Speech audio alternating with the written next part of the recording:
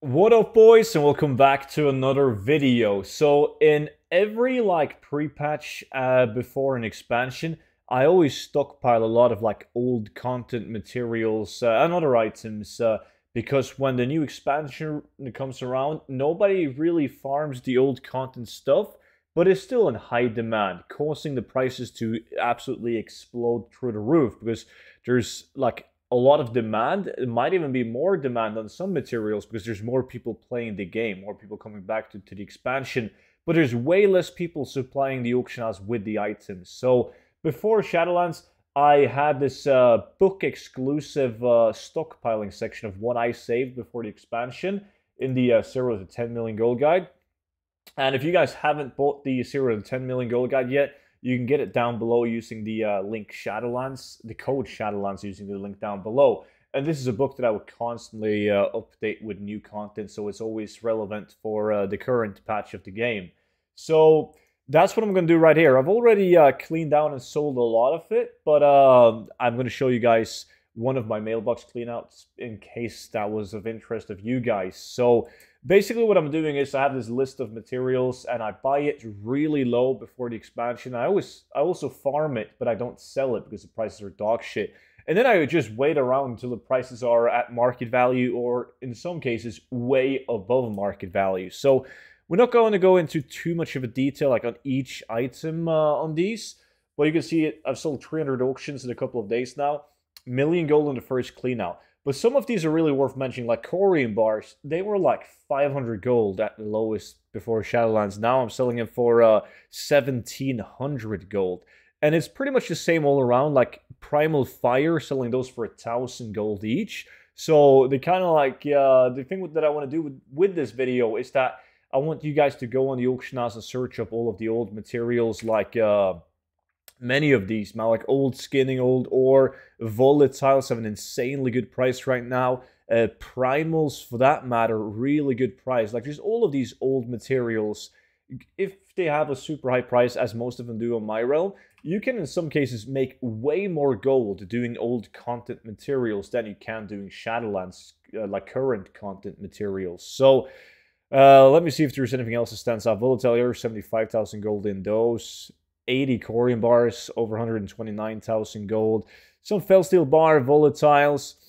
Then just minor stuff right here. And Living Steel, more stuff. I'm going to open up this first 1 million and see what we got next up. And you don't want to sell. That's I think it's one of the last pages in the book that tells you guys the mentality of selling. Like, just because you go out and farm something and the price after you farmed it is really bad on the auction house, it doesn't mean that you have to just be fine with that and sell the materials for whatever they are up on the auction house. You can just hoard them in your bank and wait for the prices to go up, because on materials prices fluctuate like crazy. So never sell until you're satisfied with the price that you're getting. And this next one, 1.8 million gold. There has to be something, some huge sales. A lot of these minor sales are also good because the prices are really good. I just haven't sold that many of them. But something has to be. There we go. Spirit of Harmony. 8,000 of those for 1,031,000 gold.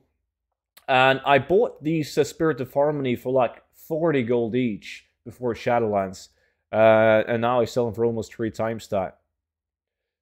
So some Primal Water, 146,000 gold with 551 of those. Not the best price, but I bought them super cheap.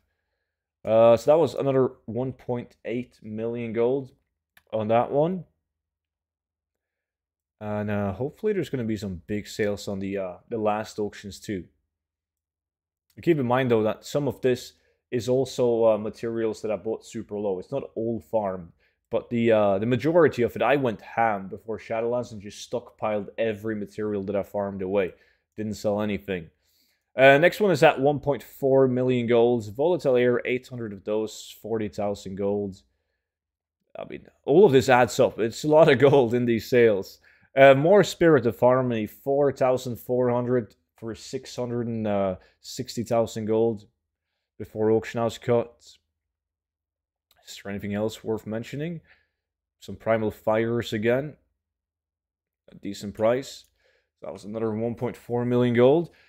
Then we don't really have that many auctions left, do we? Well, we're gonna end up at like right above 4 million gold, and I'm not even close to being done with selling off my stockpile. Not even close, since this is just materials. I've also stockpiled some battle pets and toys and stuff like that, quest items like Seal Tomb and all of that.